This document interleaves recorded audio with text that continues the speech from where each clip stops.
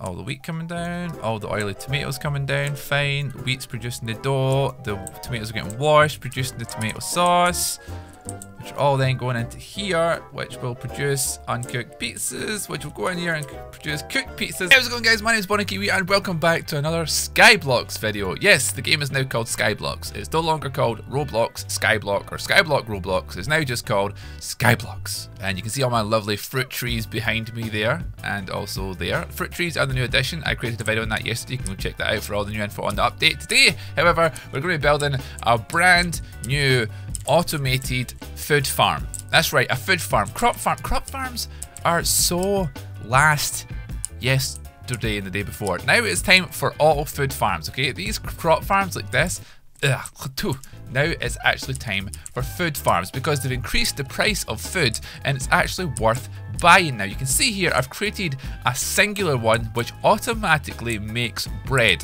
from source right here, from wheat and wheat totems all the way to full-on bread in this magical chest in here. Okay, now this is how you make auto food farms with just one type of food, so just from wheat to dough to bread. All right, but realistically what we want to do is make food that sells for a lot, so not just bread. We want to make food that sells for a lot, so something like if we go to the food processor here, the food processor here, we can see all these food types we can eventually make automatically and have automated in a farm. Now, obviously berry dough would be quite cool, that sells for a lot, but you can't automate berries because, you know, berry bushes can't be automated. Also avocado toast, apple pie, lemon bread dough, orange cake batter, all those new items are out of the question because they also cannot be automated. The fruit trees cannot be automated. So that kind of leaves us with tomato soup or pizza or carrot cake.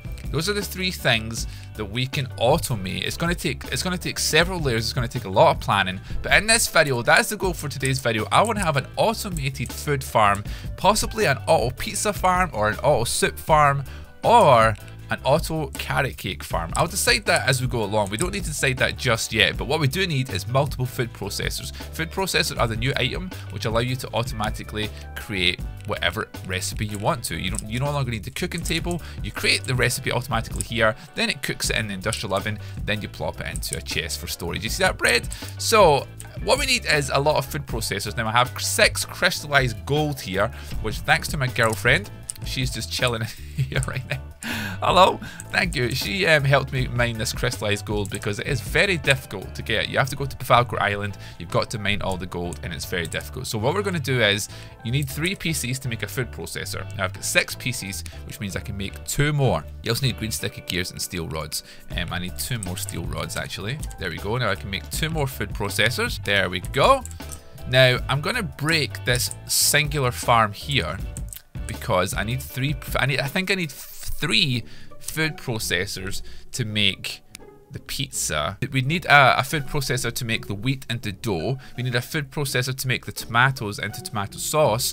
Then we'd need another food processor to make the actual pizzas. Okay, I think I'm going to decide to make a pizza farm because the pizza also heals for a whole lot as well. So if we have a whole bunch of pizzas, they're planning on adding way more PvE items, so more mobs and enemies into the game. So I think having a pizza farm will be very beneficial. So we're gonna have to borrow this food processor at a point. I'll mine for some more crystallized gold and I'll get another one to replace this, but I think we're gonna have to borrow this for a sec. Also, I don't want to use carrot cake because I don't want to use, I've got my carrot farm there. I don't want to borrow the carrot totems from there. So also I just want to add that in my last video, the update video, if you've seen that, I mentioned that I wasn't sure if there was a way to get fruit tree saplings. It turns out by just harvesting the fruit on your tree, there is a chance to get a sapling just by doing this, just by grabbing the fruit. That is why I now have 3 avocado trees down here, because I have gotten avocado saplings just by harvesting the fruit here. I also got an apple one, but I gave that to my girlfriend so she could have an apple tree. Okay, I think I'm going to build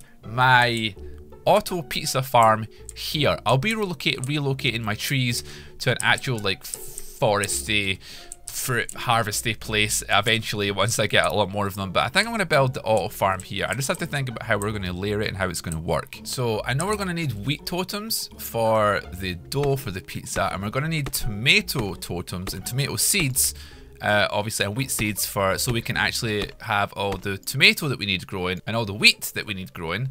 And yeah, that's all we need, I think. So I'm going to have to go buy some more tomato totems. Okay, obviously we're going to need this food processor, so I'm just going to borrow that right now. Okay, we have all we need in terms of the food processors because we have 3 of them. I'm going to go and buy some more tomato totems though, and some more wheat totems. They're relatively cheap, so it's actually a really good farm, like for people that aren't too like extremely rich in the game. This is actually a really good farm to make. So wheat totems, let's buy 30.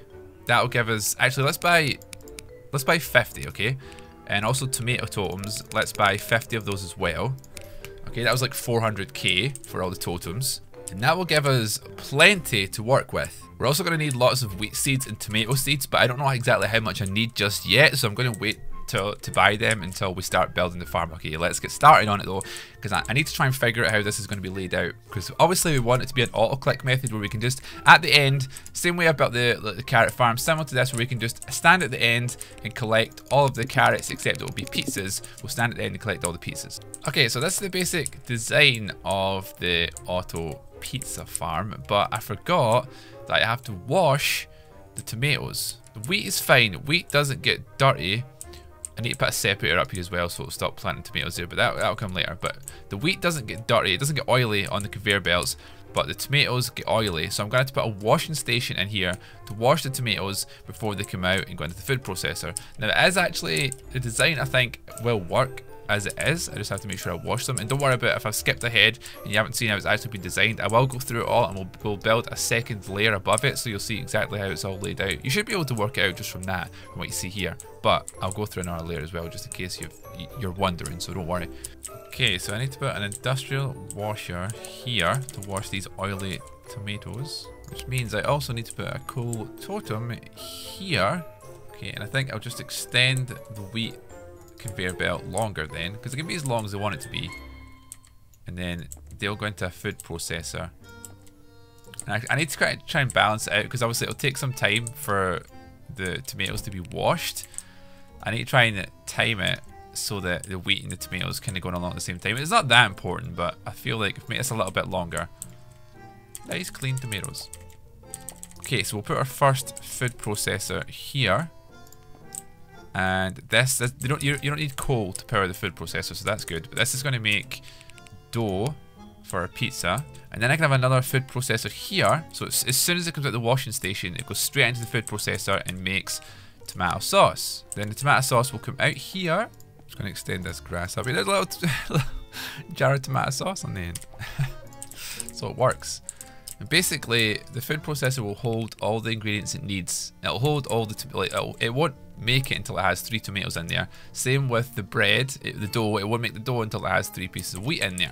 So it should just work once everything's flowing. I also need to block off this front so that nothing kind of falls off here because it's been falling off. See, the wheat just fell off there, but we'll get to that. What I need to do first to make sure is that they actually have somewhere to process the pizza at the end. I'm going to block this off just now because we're losing all the wheat, so I can't even test it with all this wheat just kind of falling off. I'm going to put some glass panes in front there, so that'll force them to fall straight down. Yep, that's better, we didn't lose any there. So those 3 pieces of wheat will make 1 piece of dough. There we go. We've got tomato sauce coming out of there, we've got dough coming out of there, so that's perfect. Now we need to have another conveyor belt, another food processor that turns the dough and the tomato sauce into uncooked pizza, which we then need to cook, but we'll get to that. I'm going to make this shorter because I'm running out of space here. I'm actually just going to put this food processor here next to the other one. I know they need washed first, but it won't be too much of an issue. I don't think. It doesn't take that long to wash. They made the speed a lot faster, so it should be alright. If it turns out that we're getting way too much dough for ketchup, then we can always adjust it. What I need to do now is find a way to combine the wheat and the tomato sauce so that it actually comes together to make the pizza. So I think what I need to do is take this down a layer so it dips into the ground so they can fall off the edge and meet. Okay, so we've got a hole for them to drop into, so I'm going to put a conveyor belt there and a conveyor belt there, and then so the dough will drop onto there, the tomato sauce will drop onto there, at which point I want them to drop down again. I think it's getting pretty complicated, but I think it works. Yeah, so the dough just dropped down there, so that does work the way we need it to work. Okay, we have it. I've dug down to get the layer down here now. So the dough's going to fall into there. Tomato sauce is going to fall into there. Then we're going to have both of them fall onto this one conveyor belt. Then they're going to go forward into another food processor, which is our last one here. I know it looks kind of a mess right now in the ground and stuff, but don't worry about that. We'll tidy it up at the end. So I've set that to uncooked pizza now. And the last step we're going to need is for it to go into an industrial oven and cook the pizza. There's the tomato sauce going down. So we now have, there we go, an uncooked pizza just flew out and fell to its death. So I would really recommend, when you're building this, build up like a few blocks high and then start building it in the sky. Then you don't have this problem that I'm having where I have to dig under the ground and try and create layers underneath my actual ground layer. It's not the best, but it still works. It's just very tricky to place the blocks. So we need an industrial oven here now. I'm just gonna borrow this one. Don't forget we need a coal totem as well to power that industrial oven. Okay, have the space. Industrial oven, which is now going to cook the pizza, the uncooked pizza. Will it well once I get a coal totem down there? Okay, I think I need to expand this one more because I need a regular conveyor belt for the coal totem to spawn the coal onto. So put that there, coal totem here, then the industrial oven here. And then all we need at the end is an industrial chest to collect all the delicious fully cooked pizzas, like that. And that should be the fully automated pizza farm. But obviously we need to fix this. Obviously we need to have all this enclosed so that nothing can fall down. I've got to put a separator here so that the tomatoes don't get planted over here, but we're getting there, we're getting there. I'll have this separator going up the middle, which will work for expanding onto the second layer, which we'll get to once we get the first layer completely all blocked off and working. I need to make sure we actually get pizzas at the end of this. I think we will. I think everything is in place now. I do need to block this off because we're losing way too much tomatoes, and therefore no tomato sauce is getting made. Get my glass blocks and we'll use these to block off the front so we can still see inside and see what's happening. We can even have them coming across here as well as just extra protection to block all of that in. And obviously the more layers we add to this, the faster the crops will be produced, the faster everything will be made, and the faster we will get yummy pizza at the end that we can sell to the baker guy when he wants to buy the pizza, of course. Clean tomatoes turned into tomato sauce. That fell off there, obviously, because I need to block that off as well. Thank God I was here to spot that. Okay, let's block that off. Okay, I think that is perfect. Of course, we need to put some extra separators at the side here as well, just in case anything decides to fall off the edge, although that's kind of ugly with the grass there. Put the glass blocks along, it looks a bit nicer. And you can now put the blocks right up against the industrial items. You never used to be able to do that, and it looked kind of silly having one missed. Although we can't put it around the totem. I may have to put it up on our level and drop it down on a conveyor belt, but it's, you know, I don't think anything will escape from there anyway, so I think we'll be alright. The dough going into the final food processor. It's set to pizza. We see we have one dough in there. As soon as the tomato sauce makes its way into there, it will pop out an uncooked pizza. And we have a fully cooked pizza at the end, so we can tell it is working. From source, from growing the crops, from growing the wheat and growing the tomato, right to the very end, we end up with fully cooked pizza. And that is, of course, the goal. It is the beginnings of our fully automated pizza farm. There's another one. Hey, fully cooked pizza. And I can grab a little chair to put on the end, because, you know, when I'm auto-clicking, I like to sit here at the end, and I can just auto-click all the fully cooked pizzas out of there. Obviously, we need to do a little bit more to tidy it up, because, well, actually no, it's working fully. Nothing is escaping. We just need to extend it to have more layers so that it produces all the stuff faster. Because obviously what's slowing it down is the fact that we only have one layer of crops being made at a time. But there is an uncooked pizza going into the oven, which will be popped out as a fully cooked pizza, and then we'll have 3 in there. There we go, 3 fully cooked pizzas. So that is it. It works. It just fully works. I think I'd maybe want to put the coal totems up a layer and drop them down on a conveyor belt, just because it annoys me having this little gap here. I like to have it fully closed off, but that's something I can change at a later date. It doesn't, the farm works. That's the most important part. We don't lose any crops, we don't lose anything, it just works. So I'm going to go and build a second layer now, just because obviously I rushed through that first, because I wanted to make sure I had it working first before I actually went ahead with the video. So now that I know that it fully works, I'm going to make another layer so you can actually see how a second layer is made, or how every layer is made even. Okay, just like that. And obviously we need to expand over this side as well. Oh, I need to chop down this avocado tree, it's getting in the way. So like with every farm I do, this is the kind of generic farm design that I do now with the sprinklers and the water catchers. When I'm building a layer, you'll see everything that we actually need, so don't worry if you think that you're lost right now. But make sure that when you go up a different layer, you go up 4 blocks high, because that's how much you need to clear the level of the totems. But how wide the farm is basically 1, 2, 3, 4, 5, 6, 7 blocks that way. 1, 2, 3, 4, 5, 6 blocks that way. 7 by 6.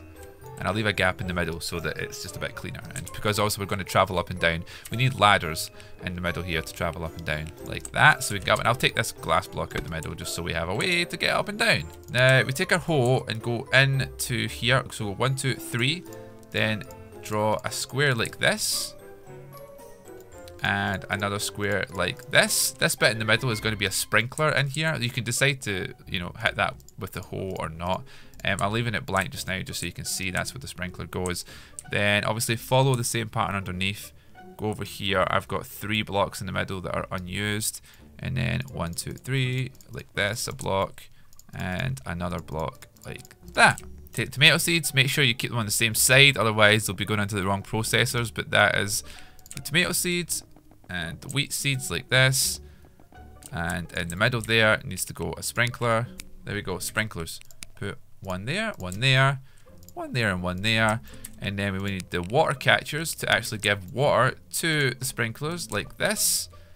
3. Oh, I've run out, but there'll be another one here as well. I need to go and craft another one. Now, if you can't afford to make all of this stuff, don't worry. 1 water catcher in the middle there would be enough to feed water to both of them. But I just prefer to have 1 water catcher per sprinkler, and that way they're just guaranteed to get water faster. Therefore, the crops will grow faster. And before I put the conveyor belts and totems down there, I'm actually going to see the one water catcher actually gave water to both of them there. So 1 will be enough, but I just like to have 2, and just because it's cleaner and it's more in sync. Thank you very much.